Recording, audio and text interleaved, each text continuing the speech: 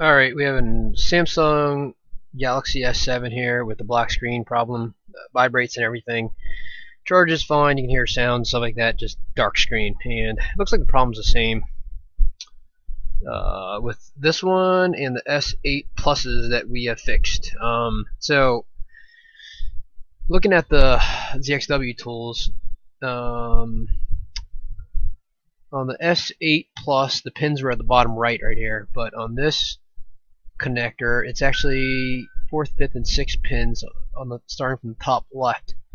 So these 3 pins lead to an inductor, which lead to that corner pin. I don't even know what it does, but I'm assuming it's probably a display line issue. Well, it says ELVDD4P6. I don't know what the hell that means, but I imagine that's some sort of power line for the display. But to confirm, what you can do is just go to the connector and red to ground in diode mode, black to the 5th pin, which is shorted.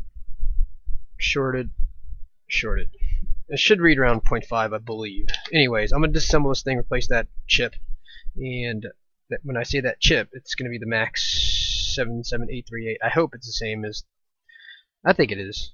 Yeah, I think that's the chip, but we're going to disassemble it and take a look. Alright, so we have it disassembled, and this one's actually easy. You don't even have to desolder the shield metal or anything. Someone's calling. Hold on a sec. Alright, as I was saying, you don't have to desolder any shields for this one. And as you can see, this is a Max 77838 chip.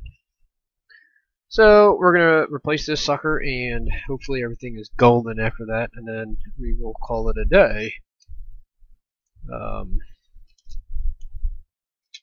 I think, yeah. So what we'll do is replace the chip, and then we'll check the diode mode on that pin, and then we'll go from there. Okay. So, all right. So I'm gonna go up to 416 degrees Celsius with an airflow of 17, and I think I'm gonna put a little flux on it just because it helped last time. So, just note the orientation of the chip. Max, I think it's at the top here.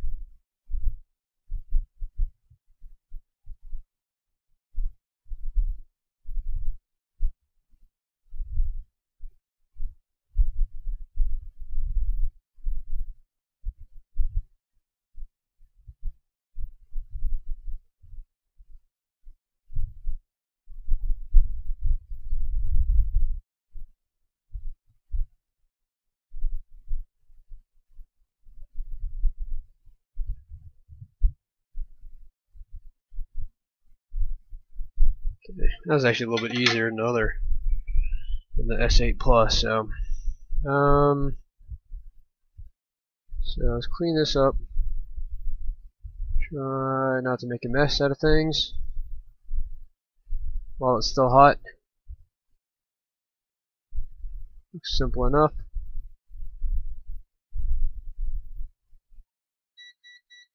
Okay. Okay, so that's good. Let's see. I think it's the top right. Yeah, it is that. Okay, so let's just measure diode mode on that top right pin real quick. Just make sure it's not shorted out. Yeah, we got OL on it. I can't even reach. There's a filter in here, but I'm not gonna be able to reach that. Anyways, clean this sucker up, some IPA, and let's get our chip out, and then we'll replace this sucker, and hopefully everything is be golden. Where the hell is my chip at? Okay, it's over here. I think I have one chip left. Okay.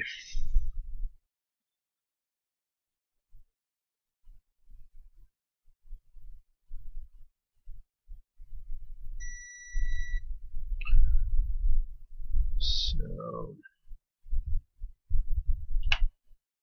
not a whole lot to this. So you know what? Let's just cover these suckers up just for the hell of it. Be a little cautious, you know. Okay.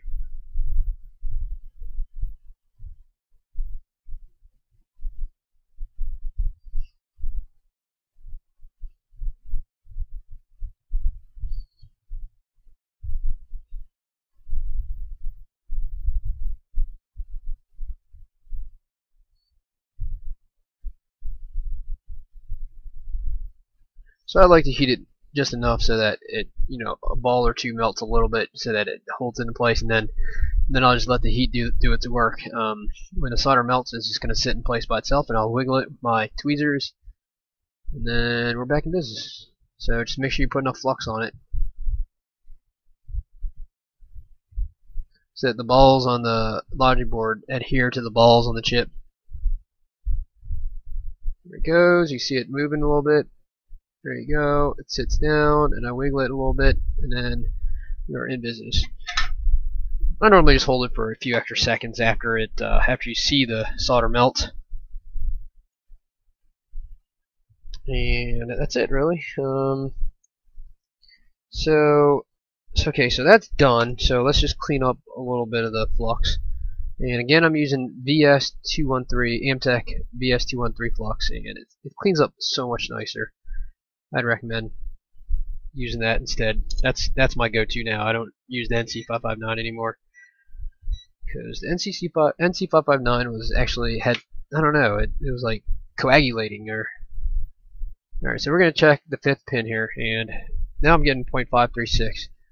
So I know that's good now. It was shorted before. Now I'm getting 0.536, so I'm back in business, and let's reassemble this thing, and hopefully everything's gonna work again. Alright, so as you can see, it is charging now. You can see the percentage. Can I turn it on?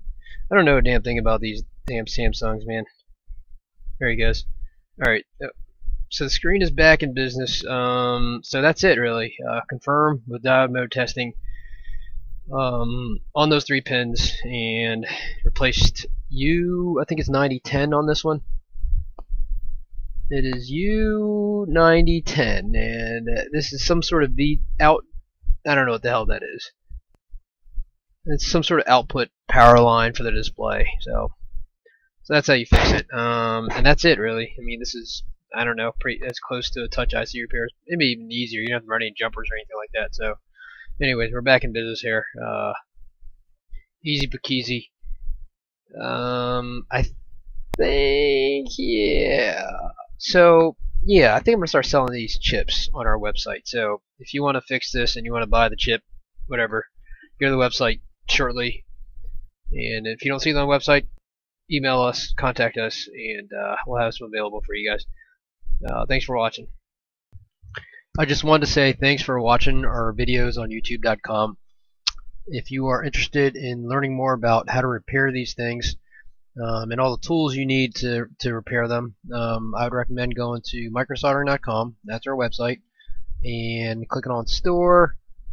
And we have a online course out there. It's about 3.5 hours long, and it starts from the basics all the way to data recovery. I wanted to stress that this is really a basic course, and it's not for people that have been doing this for a long time. The course costs $99.99. It's hosted at udemy.com, and just go to the best thing to do is just go to our store and click on this link, because you'll get $50 off versus if you just do it through Google. The second thing I want to talk about is we do have an online forum now. It's free. Just go there and post your questions. So if you have a question about this video, please go to this forum and post here. I'm not going to be answering any more questions on YouTube. Because I think this is going to be centralized. So just go here, and then if you have any questions about tools and equipment, you can look at all the different packages here, and basically everything that I get asked all the time. You can go here and find out what I use and where to get all the parts and supplies and stuff like that. And if you feel like you don't want to do it and you want to send us your phone for repair, then just click on Request a Quote and fill out the form at the bottom of the page. Thanks for watching, and take care.